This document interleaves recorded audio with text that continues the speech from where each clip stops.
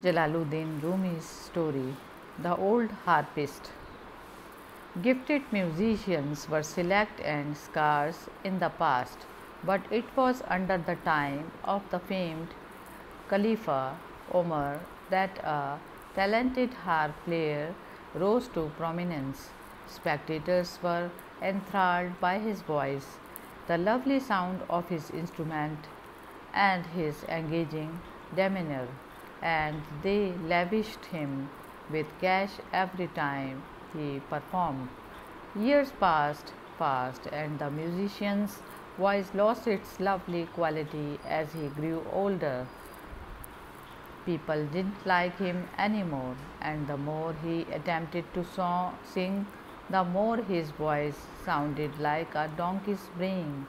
People would push him away, and by the time he was 70, he was destitute and jobless. He eventually reached the end of his rope and turned to God for help. My Allah, you have blessed me with a long life, yet I have sinned despite the fact that I never appreciated your goodness.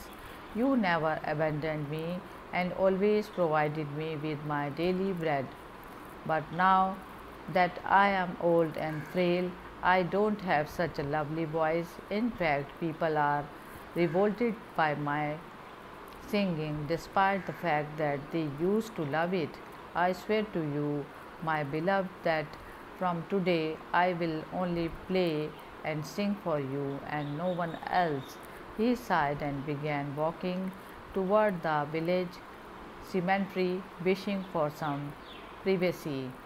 He found the graveyard deserted as he moved silently through it, swerving between gravestones until he found a place to sit. He sat down as comfortably as he could and began to play his harp to his heart's content till he was completely fatigued and fell asleep. He had a dream that he was in a lush meadow with his soul's wing fully stretched, lifting him gently toward the sun. He desired with all his heart to be able to float in the air indefinitely, but fate would not allow it because his time on earth was not yet up.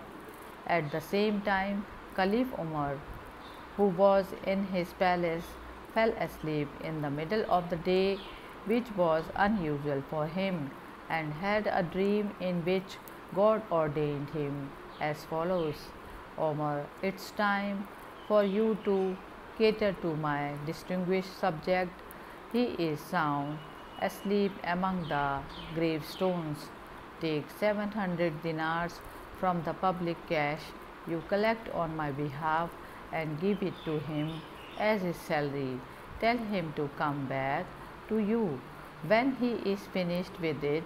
With anxiety, Omar awoke, realizing the gravity of his dream.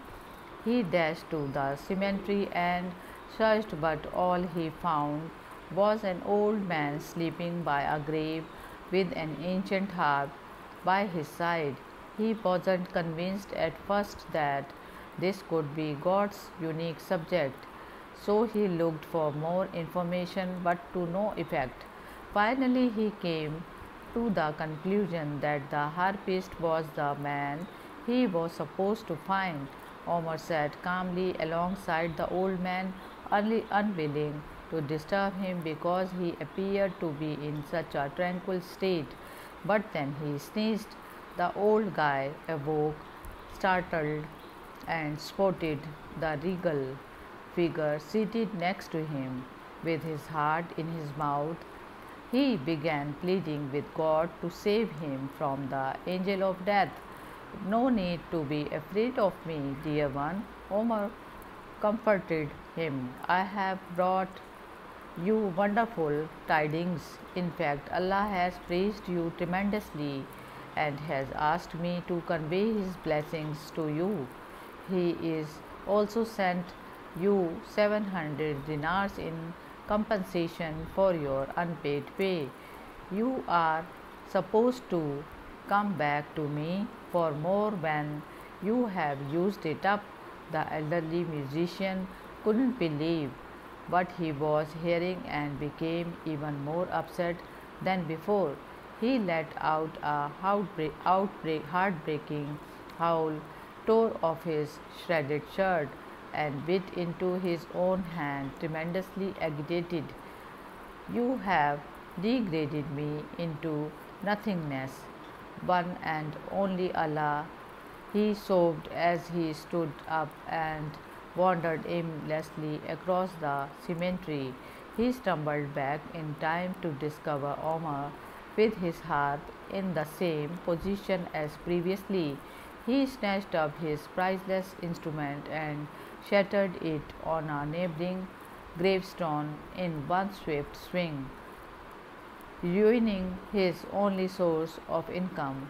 He chastised the harp, saying, "You have been the wheel between God and me. You are the one who led me away from his altar. You have sucked my blood and humiliated me in front of my Creator for nearly 70 years," he said as he bashed the harp repeatedly, reducing it to minuscule silvers of wood.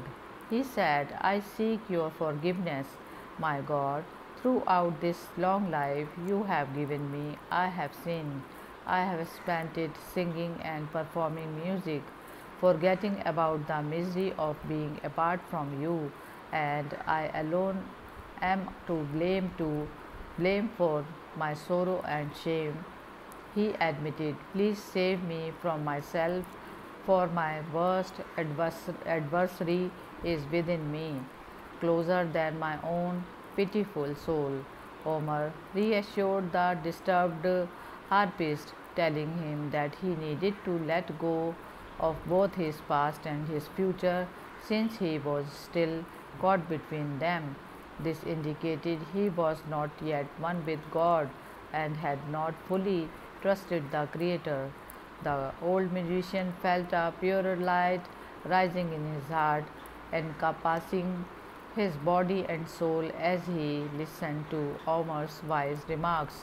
He felt as he was letting go of the world he had known up until that point, and he found himself in a different realm, free of superficiality, a world that demanded a different understanding, one in which no words were left to express, and solitude and stillness were the order of the day.